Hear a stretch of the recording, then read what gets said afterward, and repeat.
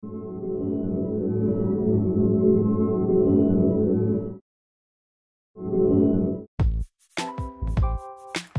everybody, this is Melvin with Tech Running 24/7, and in today's video we want to show you the two different ways to do a screenshot on your Galaxy A52.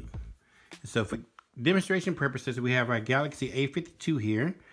There are two different ways that you can do a screenshot on it.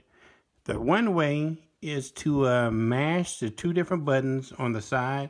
You have your power button here, volume up and down button here.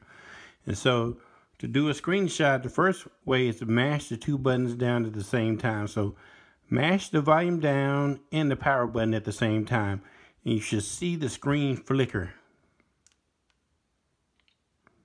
And also may have heard a little sound behind that. And again, it goes like this. And it took a quick screenshot. The second way on doing the screenshot is doing what they call a palm swipe. And that's taking your palm and actually touching the screen here and then swiping from right to left. But first of all, before you do that, you need to make sure one item is turned on in your settings.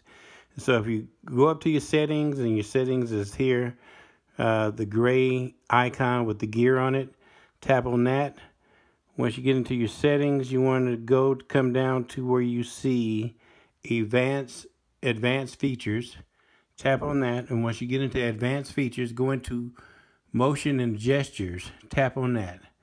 Then come down to where you see palm swipe to capture. Tap on that, and it will toggle that button on. Then we're going to hit our home button and come out of that.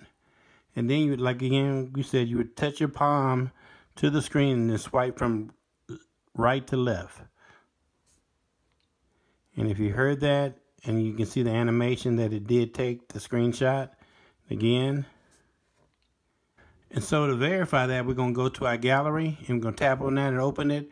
And as you can see, we have 4 screenshots of the home screen, and this is what it looks like. And like I said, we have 4 different ones because we did it twice by pushing the button, and we did it twice by swiping our palm.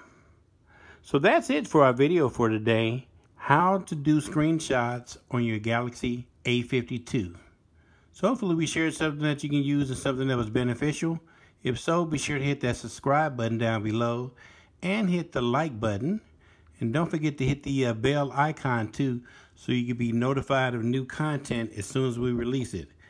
And again, this is Melvin with Tech Running 24/7, bringing you technology that's on the move.